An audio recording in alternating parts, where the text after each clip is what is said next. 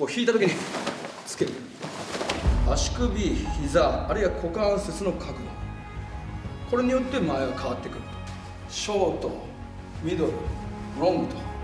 日本空手協会の中達也先生が教える前蹴りのコツ。足首、膝、股関節が前。ストップ。ね。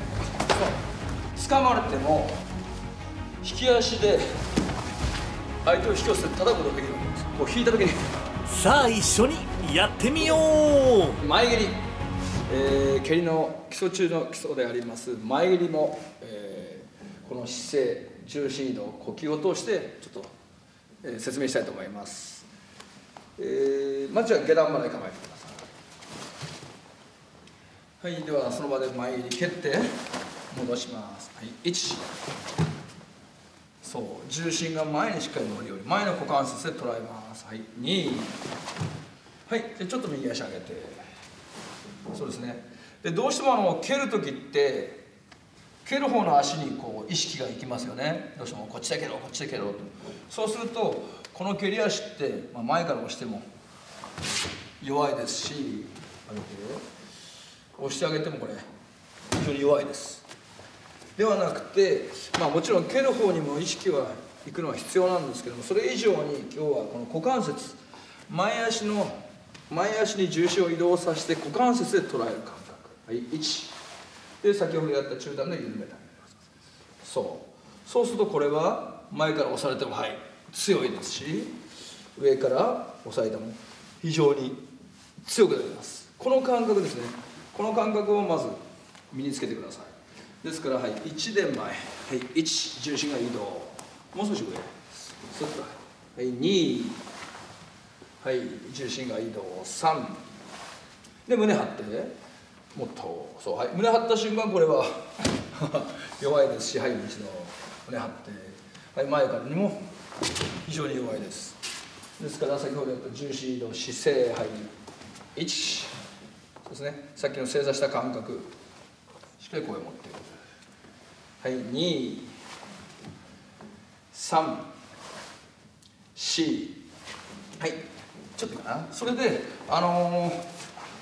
重心移動するときに注意していただきたいのは、どうしてもですね、蹴ろうと思うとどうしてもこの反動を使ってきます、床を蹴る力をこう蹴りに持っていこうとする。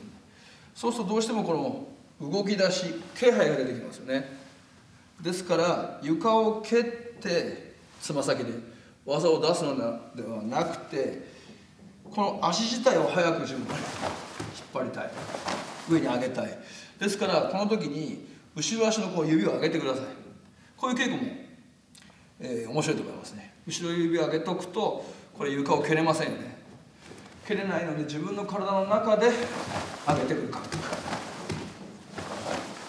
こういうのがどんどん磨かれてきますので、こういう稽古方法もぜひ指で蹴るんではなくて全体が上がってくると。かかとから剥がれてくるんではなくて、足裏全体が垂直に上がるイメージ、この中で上げてくる。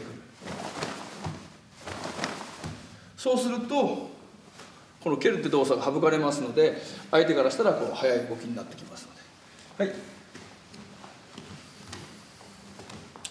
もう一つですね、つま先なんですけども、これは流派によってつま先を開いて蹴るところもあります。もちろん、1、まっすぐにして蹴るところもありますし、少し開いて、2、そう、このように開いて蹴るところもあります。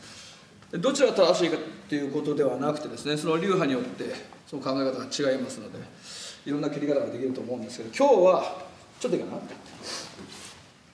じゃあ右足前、この足首の角度、足首、膝、あるいは股関節の角度、これによって前が変わってくると。例えばショートの時ですね、短い時、これはその場で蹴れますね。で少し下がる。でもこれは届きません。ですから足首、膝が前に入る。そうするとこれは向こうへ力が出ていきます。でもう少し遠かったらやはり足首、膝、股関節が前。ストップ。ね。ストップ。ここで前を調整していきます。この角度、例えば、ショート、ミドル、ロングで、この角度で調整してくる場合もあるんですけども、蹴り足を取られたことを考えると、ちょっと蹴ってみて。そう、これまっすぐですと、まっすぐしてて、例えば避けられても次の技が出るんですよ。これが来ますよね。もう一度避けられて振り回されても、これは強いですから。はい、もう一回で、この角度で調整しようとして少し開くと、これは回されると非常に弱いです。後ろ取られる危険性があるので、もう一度、そこまで開かなくてもちょっと、これでもスッと回される、非常に弱いです。でもう一つは、引き足には相手に掴まれないって意味がありますね。相手が掴まれない、その前にこう、引いてくると。もう一つは、掴まれても引き足で相手を引き寄せて叩くことができるわけですよ。